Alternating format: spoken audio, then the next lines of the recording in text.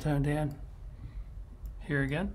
I have a situation where I need to do something. I thought I'd make a good tutorial. I'm sure you've come across where you've gotten separations from somebody on the outside, but now you need to make an art proof of that with the background removed, and you want to put it on a shirt. So here's one simple way. You've got Photoshop separations, they're grayscale seps, but you can't do anything with those in terms of like an RGB or a CMYK file to put on a t-shirt. Yes, you can. So here we go. You're going to move these, create new channels, move them up in front of the separations. Simply go to the image mode and change to RGB. That converts these first three layers into an RGB file. And let's say, I don't know, navy background. So we're going to do go with a little bit of a navy color there on the background, and then take the base white, hold down the command or control key, click on that channel, fill it onto the new layer with white in the foreground. Let me grab this so be a little less confusing. So I'm going to paint with white on a new layer. Option delete. That's my base white. Yellow, same thing. Command or control click on the layer. Could be the layer name out here. Some people get confused and they want to turn on the eyeballs. That's not what I'm talking about.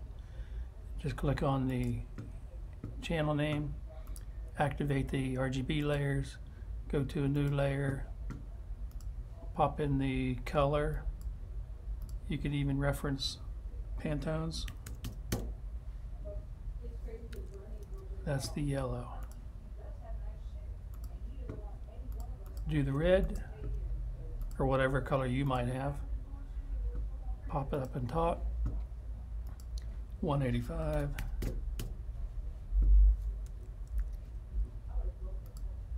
Or was it 1805?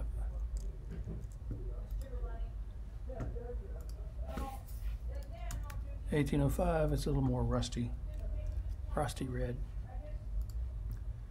And then a Pantone Process Blue, which is not cyan.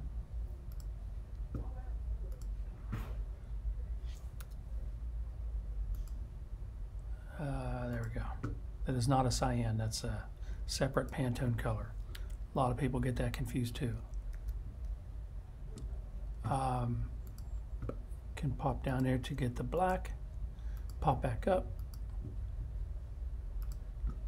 and type in D for default colors with black in the foreground, option delete. Fill that on a separate layer. So these are just like my separations in layers. Now that's my merged file, but guess what? I just delete the background, merge those together, delete out the top registration marks, color names and stuff. And then you can go to File, Save as a copy, drag down to PNG, for comp.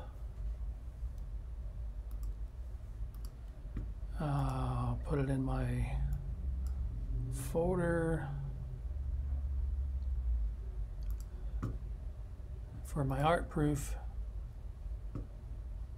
and that's that. That's going to leave it with a transparent background. Done.